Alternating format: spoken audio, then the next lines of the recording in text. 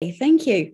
So when we started talking about this, we started thinking about deep adaptation, which is now not in the title at all, which now says what's in the Christian spiritual tradition that can help us build community in a type of economic and social collapse. But economic and social collapse is very much what deep adaptation is about. So I'm going to start off by just saying a really little bit about that.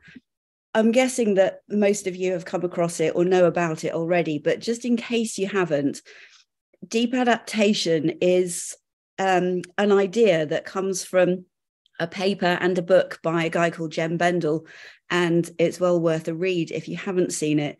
Deep adaptation has become an international movement, but in the book and the paper, Jem Bendell talks about, in really basic terms, the things that will need to change about the way that we live in the face of economic and societal breakdown, and the part that community plays within that.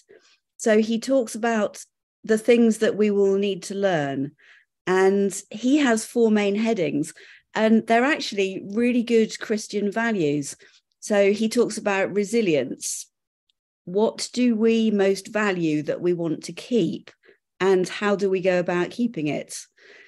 He talks about relinquishment and what we need to let go of so that we don't make things worse. And it's that really strikes me as something that the church throughout the ages has sat with as things have changed. So, the big things like the Reformation, but also little things like fresh expressions of church and such like. So resilience, relinquishment, restoration. What could we bring back that we've maybe lost to help us in difficult times? And then reconciliation. With what and with whom shall we make peace as we awaken to our mutual mortality? Lots of really Christian stuff going on there, really ties in with repentance and Lent.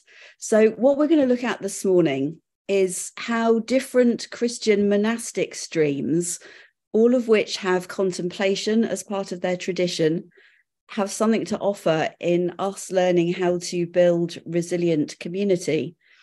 And I am hoping that I'm going to share some photos and Jonathan is going to kick us off with some talk.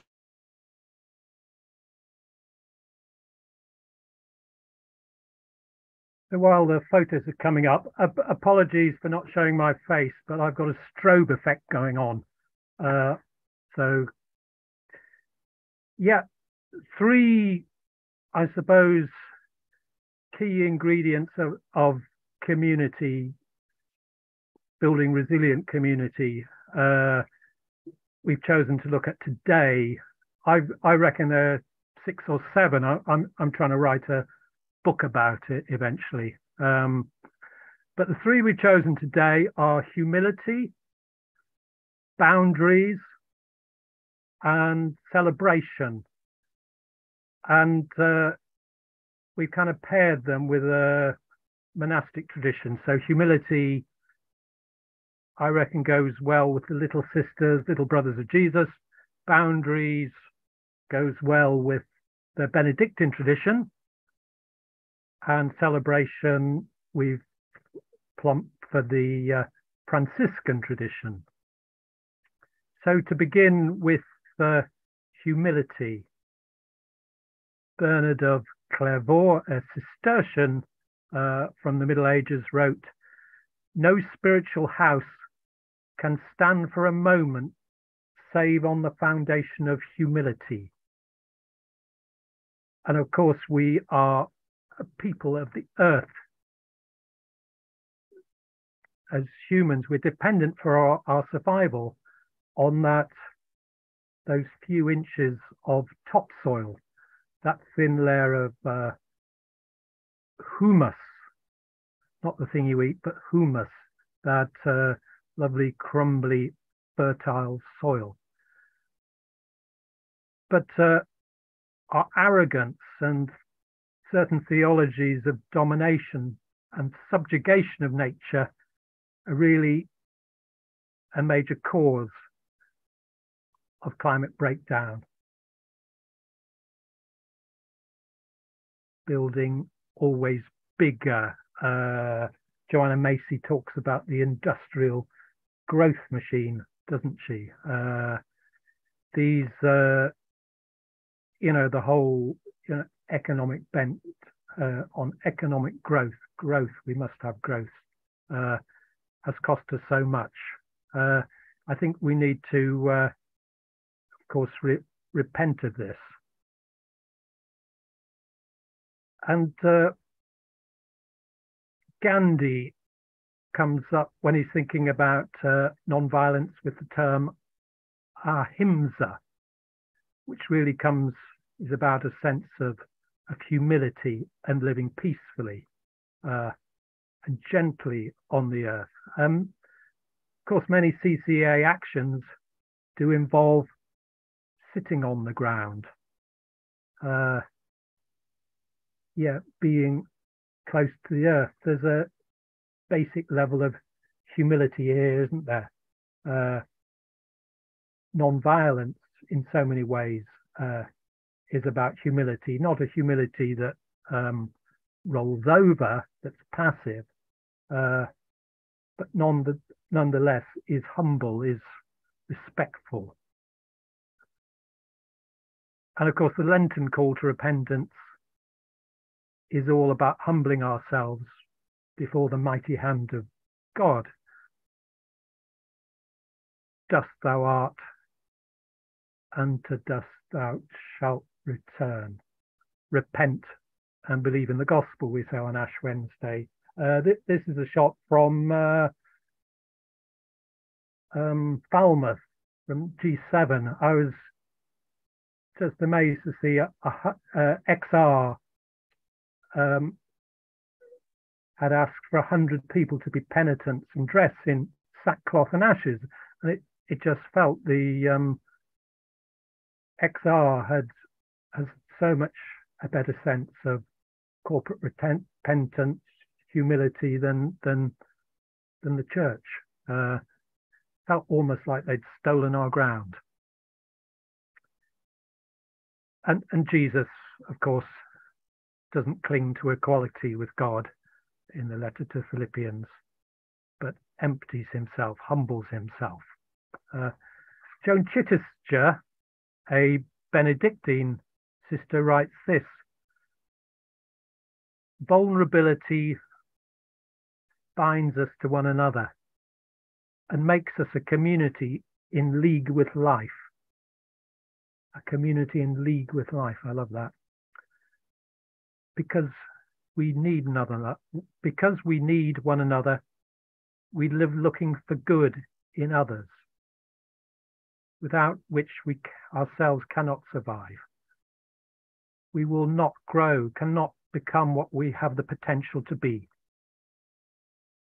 Vulnerability, or you could say humility, she says, is the gift given to us to enable us to embed ourselves in the universe.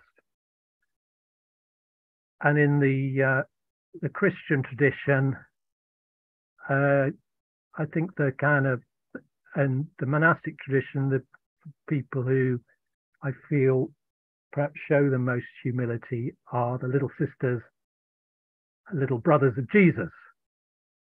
There's a lovely picture of Charles de Foucauld, the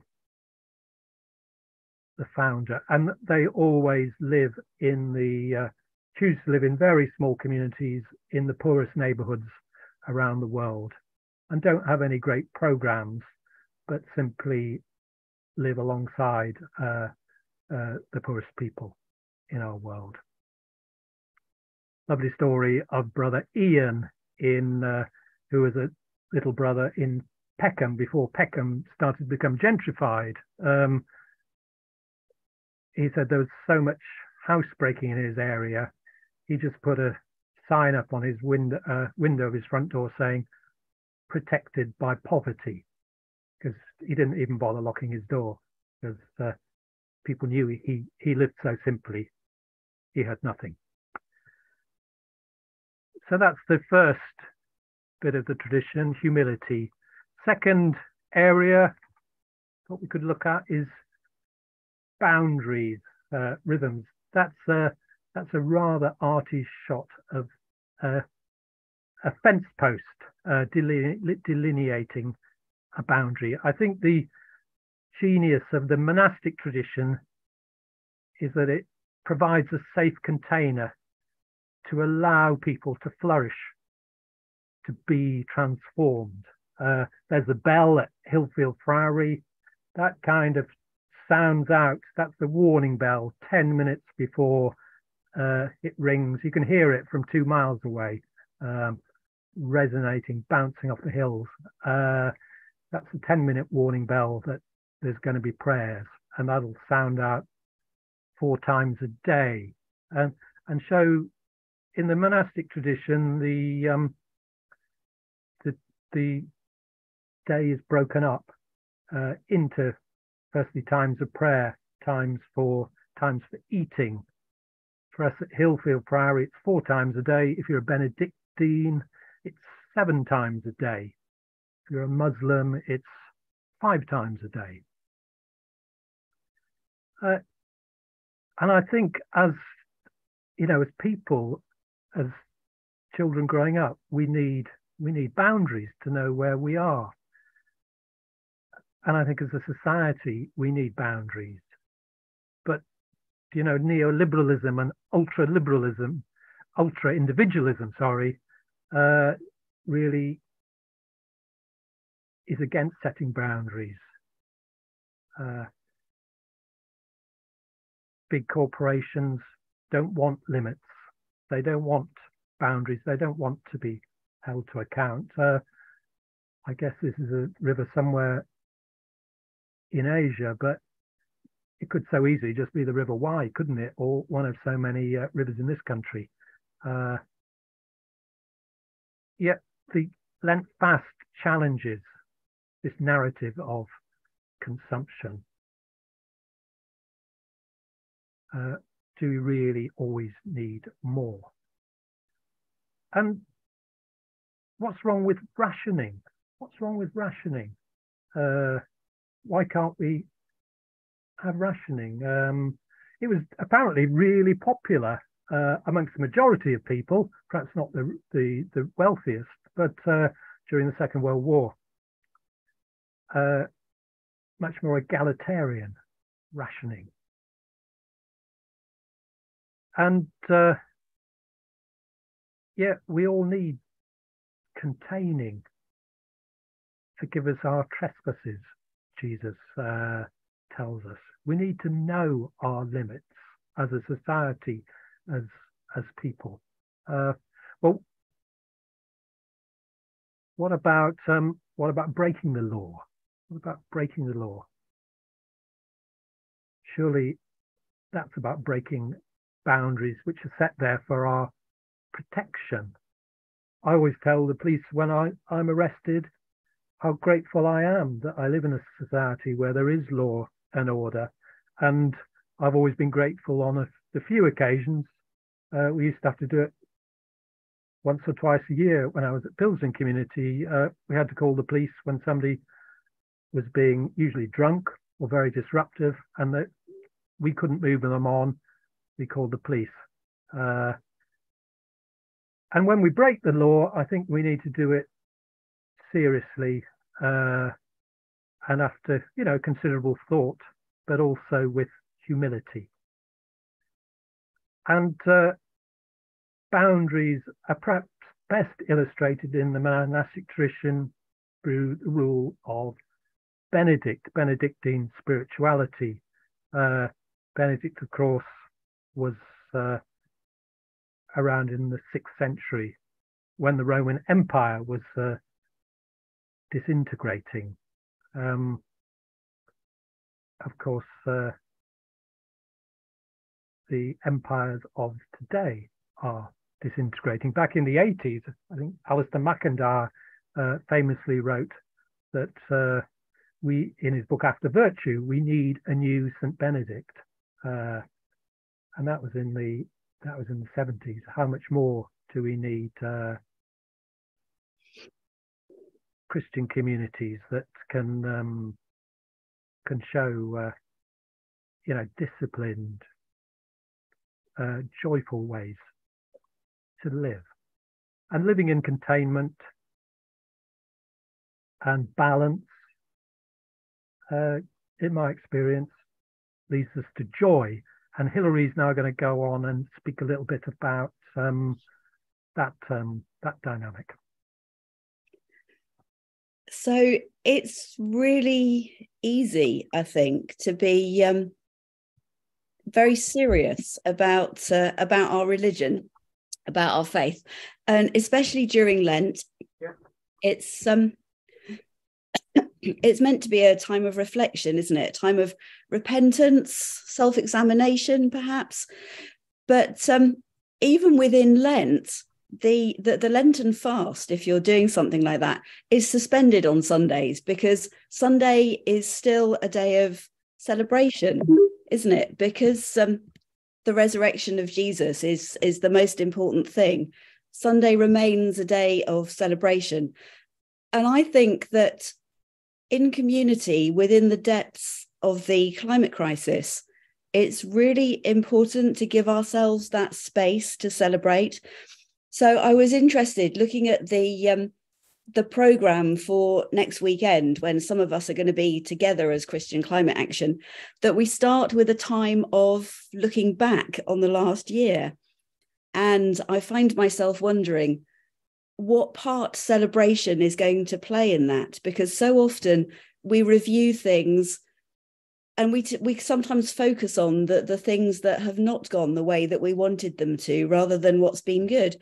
So I was looking through some of my pictures and wondering if we're going to celebrate a very soggy day outside BAE Systems, or various bits of sitting and praying and worshipping on roads or next to roads, challenging government. Are we going to celebrate that, whether it's made a difference or not, but celebrate it as being something good? It's really important that we do celebrate things, no matter how big or how small. The word celebration, I have recently discovered, comes from a Latin root that means to gather in order to honour. So the attitude of celebration is rooted in being together and honouring what God has done, rather than what we see as not happening yet. But it has to be shared. The implication is that celebration has to be done in community. And I think we all instinctively understand this, because I'm pretty sure that most, if not all of us, at some point will have had good news to share. And the first thing we do is go and find someone else with whom to share it, whether that's calling somebody on the phone, finding somebody in the house, or even just sharing a picture of something beautiful on Facebook. So a small celebration from the end of my summer last year was my amazement at finding the stem of a bramble that looks exactly like a fruit salad chew.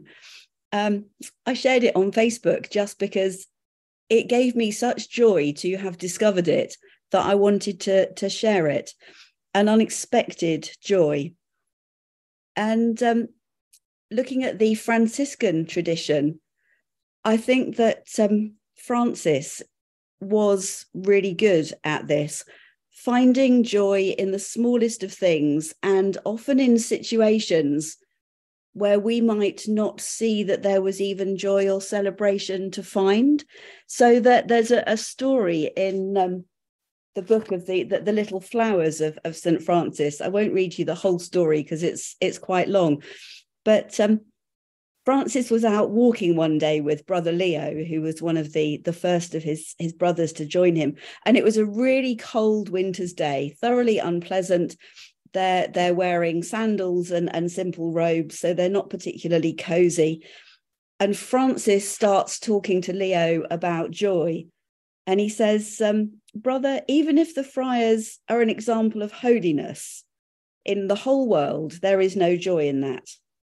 And then a bit later, he says, and even if we could heal the sick and make the dead rise after 4 days, that the source of joy is not in that either.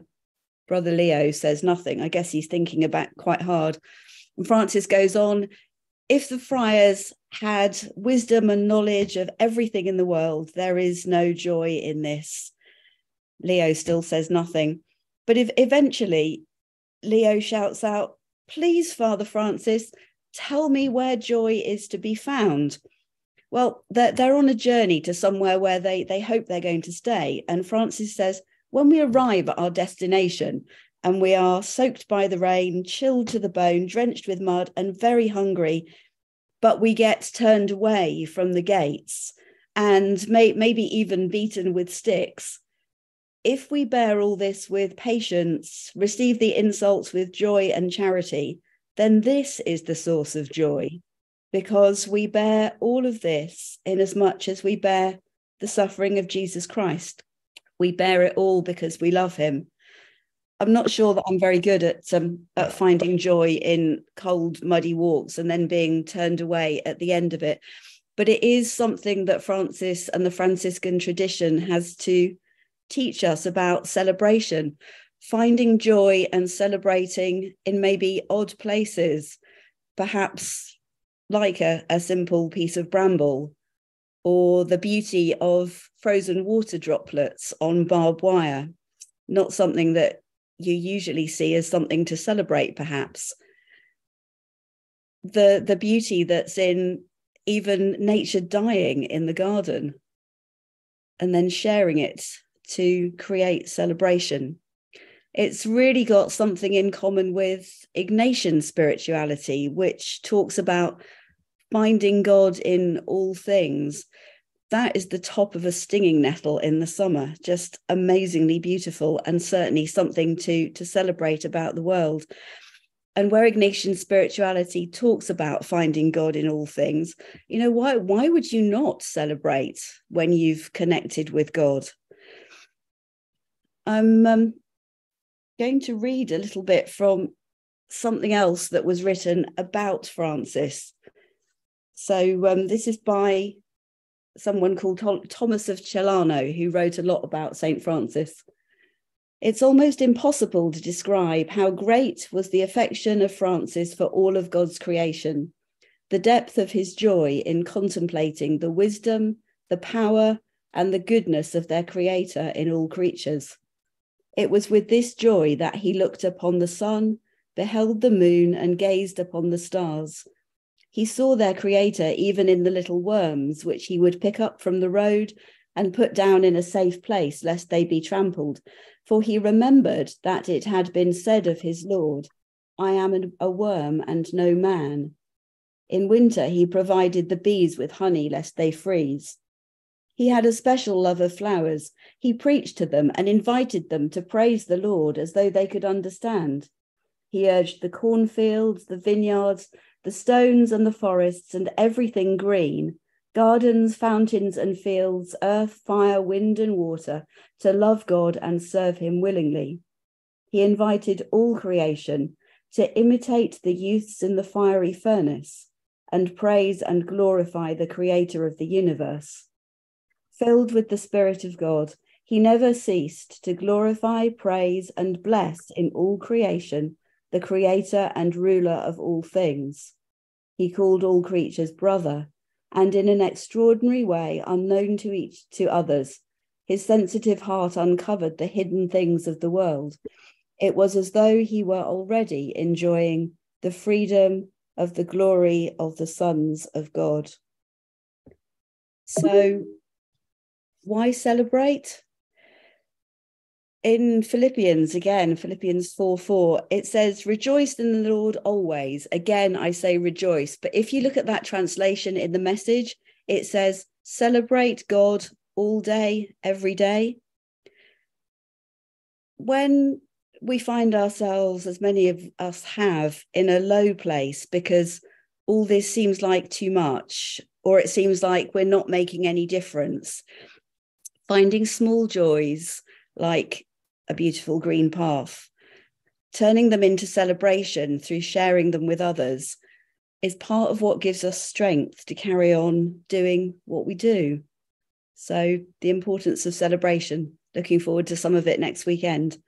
And I'm going to hand back to Jonathan to wind up and introduce some questions for breakout rooms.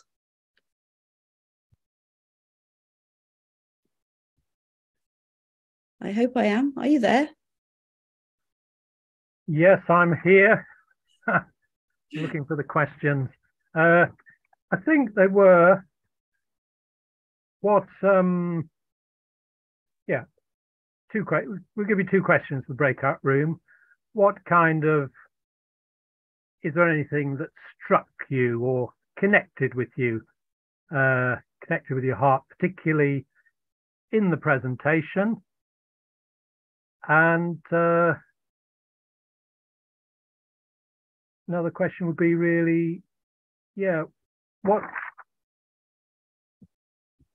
what builds community for you where you are, and what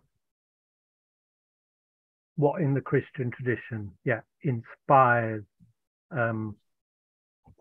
community?